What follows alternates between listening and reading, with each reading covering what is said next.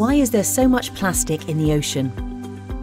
The amount of plastic that ends up in our oceans is shocking, but there are actions we can all take to help. The majority of marine litter comes from land-based sources, from countries with poor waste management.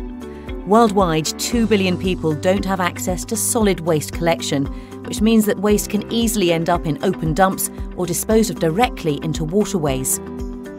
Another cause of plastics in our ocean is littering. Changing our attitudes to the littering of anything so that it's viewed as totally unacceptable is an important first step we can all take in the drive to make our oceans cleaner.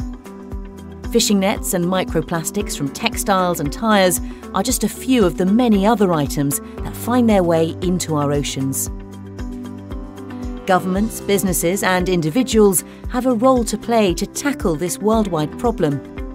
At Berry, we support a number of initiatives that focus on reducing litter alongside making our products as widely recyclable as possible. To find out more about plastic packaging and to watch our other 60-second FAQs, please visit our website and YouTube channel.